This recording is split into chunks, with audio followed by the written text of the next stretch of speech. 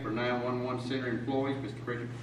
Mr. Chairman, Commissioners, parties to the settlement of back pay for 911 Center employees are Lowndes County, 38 employees of the center along with the Department of Labor.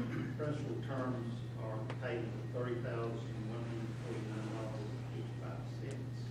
to the 38 employees from the time period of July 23rd, 2011 to July 20th, 2013.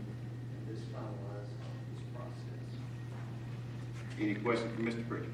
I'd like Mr. Pritchard just to explain to us again the reason we're doing this and why we're having to pay these employees, so that people will know as well.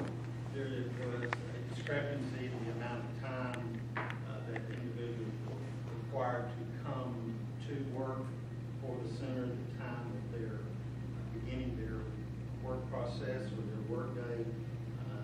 As you know, in the 911 center, it is necessary for there to be a time period of transitioning of information from one employee to the next. It was determined that those employees were not duly compensated during that time period. We noted this to the Department of Labor and worked with them to reach a settlement, and that is the process.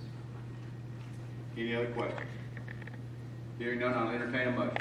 Mr. Chairman, I move that we approve the settlement of the back pay to employees of 911 Center, 38 employees of 911 Center, $30,149.55. I'll second. Okay, we have a motion, we have a second. I'll second. Any other discussion? Hearing none, call the vote. All in favor signify by aye.